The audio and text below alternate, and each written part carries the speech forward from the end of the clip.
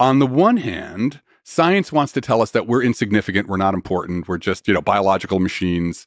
So we're basically an insignificant part of the universe. On the other hand, we also find ourselves being completely significant. In cosmology, we have to figure out how to look from the inside at cosmology. We're always the observers. We're at the center of this, collapsing wavefront of light. Quantum mechanics, it really comes in. It comes in, the measurement problem just puts us front and center. We've spent some people have spent 100 years trying to ignore the measurement part of the measurement problem. So on the one hand, we're insignificant, and on the other hand, we're central. So which one is it, right?